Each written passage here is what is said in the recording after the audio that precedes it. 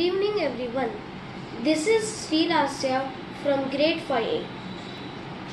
Today I am building an electric circuit to light a lamp.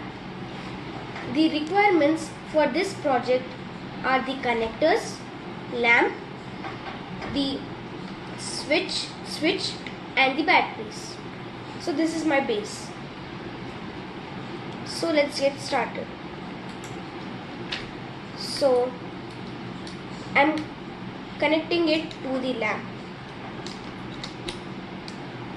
with this connectors, and I'm connecting this connector to the battery.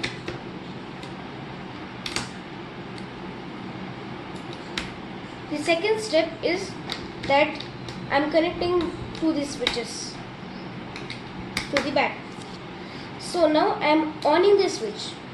So the lamp lights.